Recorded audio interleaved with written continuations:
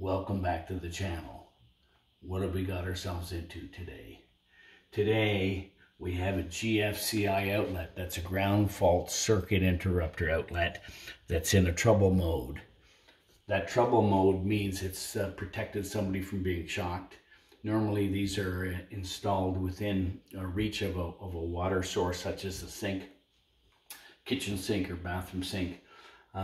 This will detect a voltage variance as small as a 4 or 5 milliamp for the power going back to the electrical panel, and if there's a variance of 4 or 5 milliamps, this will actually get into a trouble phase here. This is actually some more information about this GFC outlet. It's like a miniature circuit breaker. They're available at most big box stores.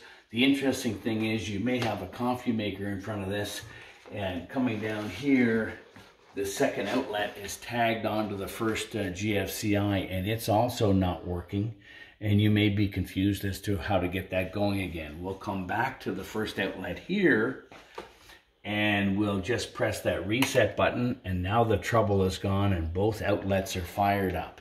If that helps you, please press subscribe and press like.